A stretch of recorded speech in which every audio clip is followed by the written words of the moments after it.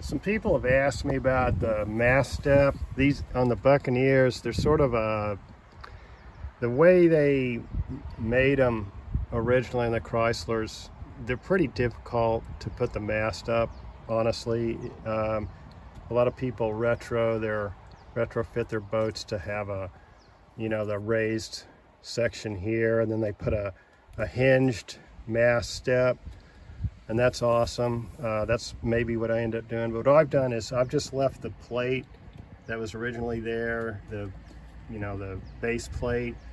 And then the guy that I got it from, Jerry, who's did some really nice things on this boat, he just put this track back here. It's just a piece of, I think it's low density polyethylene. It's kind of just a channel. And so that goes from, this plate up here, which he also put in, that's aluminum. I think on the original Chryslers, this is a piece of wood up here. It's the saddle for your mast. And so what this allows, and then this, this is a cable with two thimbles, and then, this piece here, this holds the mast up temporarily until you can get your shrouds up and all that. So in essence, what I do is I bring the mast end, the butt in here, and it just stays put.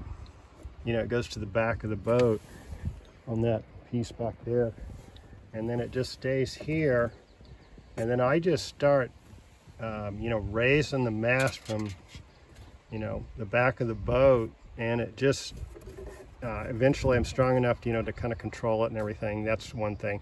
And then I just push it up, and it rides, the end rides this channel down and seats itself into the base plate.